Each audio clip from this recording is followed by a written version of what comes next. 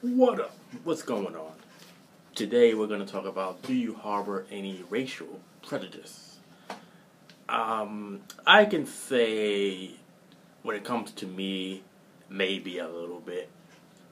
It's based on the way I was raised. I grew up in a urban environment, urban neighborhoods, most of my life in New York City, the South Bronx and Harlem, the main two.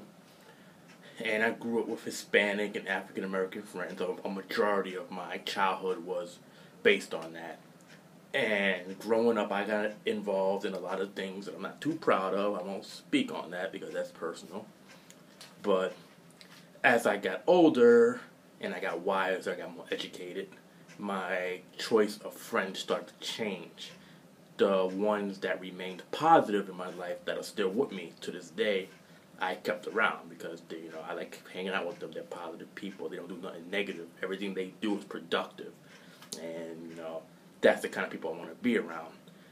A good chunk of my friends that I grew up with have been involved with all kinds of problems. You could imagine growing up in the ghetto. You could imagine what those problems are, and I try to keep myself away from that because I don't want that negativity or that negative energy to rub off on me. Especially being married now, that'd be kind of bad, that wouldn't be good.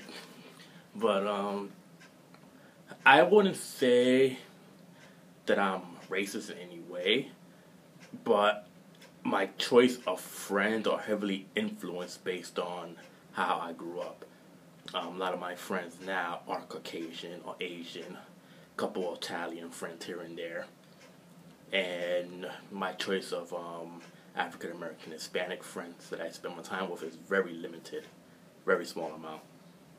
And that's just me wanting to be around, like I said, positive people. Not saying that every African American is negative or Latino, Hispanic, or people who grew up in rough neighborhoods are like that.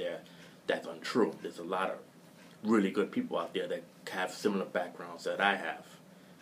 But I guess running into them is not too common for me because I can't find them.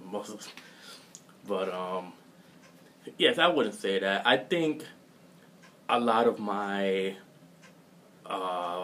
bad opinions about people I grew up with is based on what's going on in modern society with the rioting and how it's so easily painted in media. They try to paint a negative image on a group of people rather than just that isolated circle that's causing the problems. And I feel like, that rubs back on, because I'm half African American, that rubs on me in a negative way too. And I do get a little disappointed when I see my people acting a fool, doing stupid things outside, bringing a bad rap to the entire race as a whole. And, a lot of how I feel comes from that.